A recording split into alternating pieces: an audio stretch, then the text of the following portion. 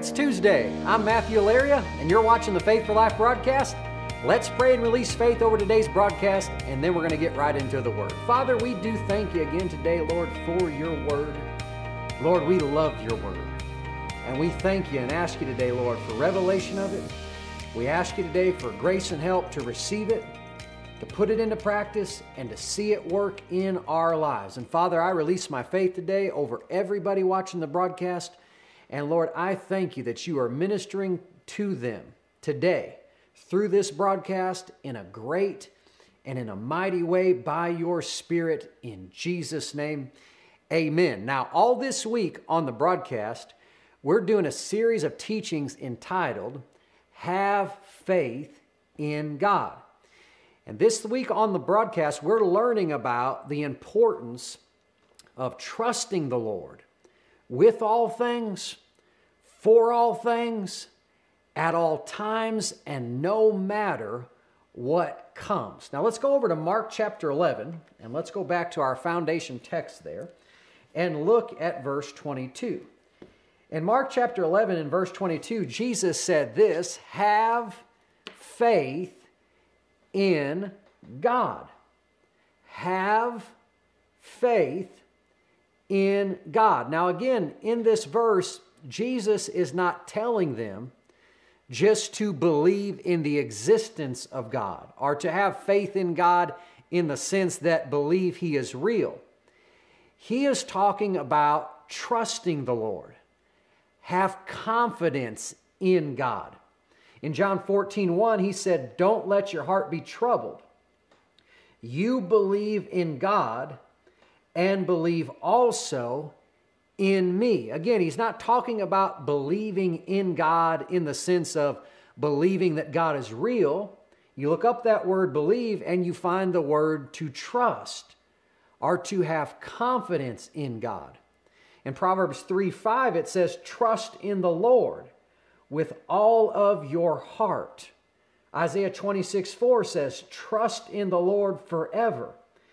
And so, friend, God has commanded us to trust Him, to have faith in Him. Don't worry. Don't worry about your kids. Don't worry about your life, but instead, trust me. These are not suggestions. In none of these verses did God say, I want you to try your best to trust me. These are commands. These are orders from the head of the church to trust Him. And the reason that He commanded it is because good things come to those who have faith in God. Good things will happen for those that trust the Lord. Now, I want to go to Matthew chapter 6 and look at some verses over there in Matthew chapter 6. And as we're flipping over there, I want you to say this with me. I have faith in God. Come on, friends, say it again. Say it out loud. I have faith in God. Say this with me. I trust in the Lord with all of my heart. I trust the Lord with my finances. I trust the Lord with my kids. I trust the Lord with my life. I trust the Lord with my marriage. I trust the Lord where this nation is concerned. I have faith in God. Come on, friend, those would be good things to say every day of your life. And as you did, you would develop in trusting Him and your faith in Him would grow. Now, when we're talking about having faith in God, when we're talking about trusting in the Lord, we need to ask the question, trust God to do what? Have faith in God to do what? And the general principle, the general idea, the general thing that we're trusting God to do is to trust Him that He will take care of you. Trust God to do what? Trust Him that He'll take care of you. Trust Him that He'll take care of your kids.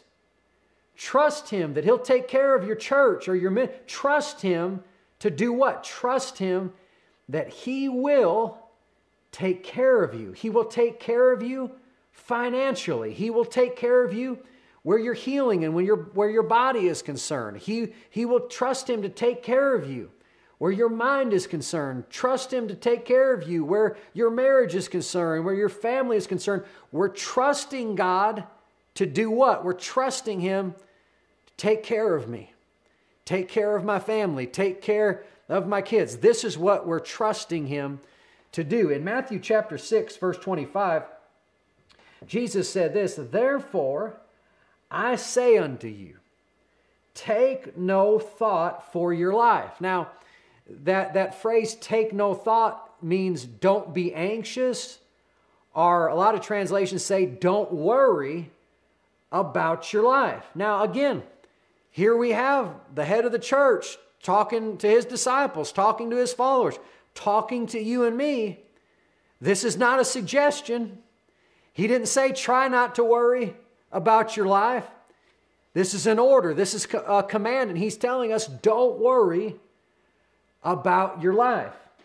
What you will eat, what you will drink, nor yet for your body, what you shall put on, is not the life more than the meat, and the body more than the raiment. Now, more than the clothes, you could say. Now, let me read this to you out of the Amplified Bible. The Amplified Bible says this, "Stop being perpetually uneasy and anxious and worried about your life." I want to read that to you again. Stop being perpetually uneasy, anxious, and worried about your life. Friend, as believers, we have no business being perpetually anxious and uneasy and worried about our lives or anything in our lives. Jesus told us, don't do it. Don't be worried about your life. Don't be anxious about your life. And so you and I should not be walking around worried and anxious about something all the time. This should not be the case when it comes to followers of the Master. This should not be the case when it comes to believers. I mean, what must it look like to the world when Christians are as worried as they are? I mean, what kind of witness is that? Why would they want to follow us? And so you and I, friends, should not be perpetually, all the time, uneasy and anxious and worried about our lives. What should we do instead? Instead of doing that, we should be putting our trust in God to take care of us. So instead of worrying about my life, I'm trusting God to take care of my life. Instead of worrying about inflation and pandemics and recession and mandates, instead of worrying about that, I'm going to trust God to take care of me no matter what comes. Instead of worrying about my marriage or my spouse, I'm going to trust God to take care of me. And so we're not walking around anxious, troubled, perpetually uneasy about something all the time. Believers are not to do that. Instead of doing that, we are going to walk by faith. We are going to conduct our lives in a way that we trust God for all things, with all things, at all times, no matter what comes. Now, let me read the rest of these verses in Matthew chapter 6. Jesus said this in verse 27, "Behold the fowls of the air. Look at the birds of the air. He said, they sow not, neither do they reap, nor gather into barns, yet your heavenly Father feeds them. Are you not much better than they?" What is Jesus telling them? What's He telling us? He's saying, look at the birds. They don't sow, they don't reap, they don't gather into barns, yet your Father feeds them. What is He saying? He's saying God takes care of the birds. He went on to say, are you not much better than they? If God would take care of the birds, wouldn't He take care of you? And so don't worry about your life. What are you going to do instead? Trust your Father that He will take care of you. This is what we're trusting God to do. When we're telling you, have faith in God, trust God. When Jesus said, have faith in God. When He said in John 14:1, believe in God, believe also in me. What is He telling him to do? Trust God to do what? Trust God that He will take care of you. Jesus went on to say, consider the lilies of the field, how they grow. He said, they toil not, neither do they spin. And yet I say unto you that even Solomon in all of his glory was not arrayed like one of these. Verse 30, Jesus said, therefore, if God so clothes the grass of the field, which today is and tomorrow is cast into the oven, shall He not much more clothe you, O ye of little faith? And so what's He telling him? He's saying, look at how the lilies grow. They don't toil, they don't spin, and your Father clothes the grass of the field, which today is and tomorrow is cast in the oven. He's trying to get them to understand, if God takes care of the lilies, and God takes care of the birds, and God takes care of the grass, God will take care of you. And so trust Him to take care of you. See, they weren't trusting. Jesus said, O ye of little faith. One definition of that word faith means trusting too little. And so these guys were not trusting God. They were not trusting God to take care of them. And this is the thing we're focusing on today's broadcast. We are to trust God, but trust God to do what? Trust God that He will take care of you. Trust God that He will take care of your kids. He will take care of your girls. Don't worry about the pimple-faced boys that are going to be coming to the house when they get older. Don't worry about them finding the right spouse, and don't worry about them getting caught up in the wrong crowd. Don't worry about your girls, your daughters. I'm talking about myself. Don't worry about them. Trust God that He will take care of them. Trust God with your girls so much that you believe no matter where they are, that God will keep them, God will protect them, God will lead them. They get ready to do something that they shouldn't do, that God will convict them, God will correct them, God will show them. Trust God with your children. Don't worry about it. Trust God and trust Him that He will take care of them. Now let's go to Isaiah chapter 46. And let's look at verse 4 there. This is in the New Living Translation. The Lord said this, I will be your God throughout your lifetime until your hair is white with age. I made you and I will care for you. Let me read that to you again. I will be your God throughout your lifetime until your hair is white with age. I made you and I will care for you. You could say, I will take care of you. The Good News Translation says, I will care for you. I will give you help and rescue you. Friend, God gave us His word that He will take care of us throughout our lifetime. And so trust Him that He will take care of you now. He will take care of you later. He will take care of you in the future. In Matthew chapter 6 and verse 34, Jesus said, don't worry about tomorrow. Well, why wouldn't I worry about tomorrow? Because the same God that has taken care of me up until this point, the same God that is taking care of me today, He will be in my tomorrow and He will take care of me tomorrow. I trust Him to take care of me tomorrow financially. I trust Him to take care of me tomorrow in terms of my healing and my provision and anything I need. I trust Him that He will take care of me. God gave you His word on it in Isaiah 46:4. I will be your God throughout your lifetime.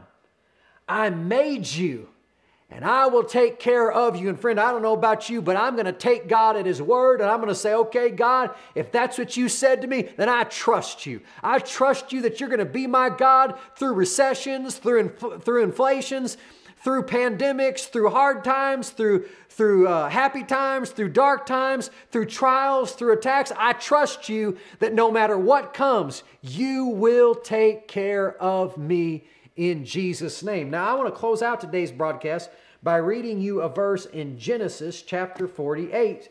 And I want to look here at verse 15.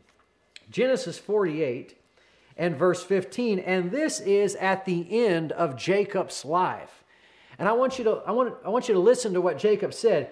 He said in verse 15, it says, and he, Jacob, blessed Joseph and said, God, before whom my fathers Abraham and Isaac did walk, the God which fed me all my life long unto this day. Verse 16, the angel which redeemed me from all evil. Now let me read this to you out of the Amplified Bible.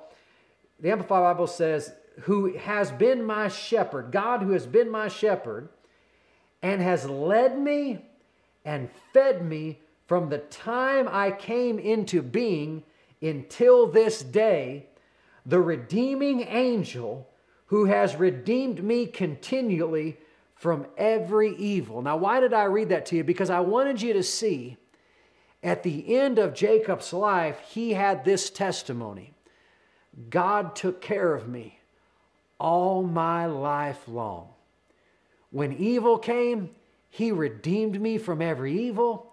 He fed me. He took care of me all my life long. What a testimony to have at the end of your life that my good God has taken care of me all my life long. And friend, if you will trust Him, if you will heed the words of the Master to have faith in God, you will have the same testimony at the end of your life that Jacob had at the end of his life.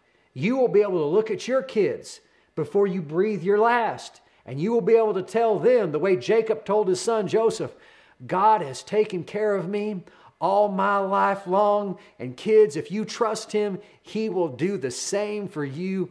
Praise the Lord. This is good news, isn't it? Well, let's have a word of prayer. Father, we do thank You today, Lord, that You are the God who takes care of us. And Lord, we trust You. We trust You to take care of us no matter what comes. We trust You to take care of our kids, to take care of our family, take care of our finances. We trust You. We trust You to care for us for all things, with all things, at all times, no matter what comes. We trust that You will take care of us, and we declare that at the end of our lives, we will have the same testimony that Jacob had at the end of his life, that our good God has taken care of us all our lives. And Lord, we do thank You for it. In Jesus' name, amen. Friend, thank you so much for watching today's broadcast. Now let me remind you that if you want to get the notes for today's broadcast, just go to mam.tv and you can download the notes right there, and you can go back over the scriptures and the things that we talked about today. Praise the Lord. Now don't forget to come back tomorrow for Wednesday's edition of our Faith for Life broadcast, and we're going to continue this series entitled Have Faith in God. We'll see you then.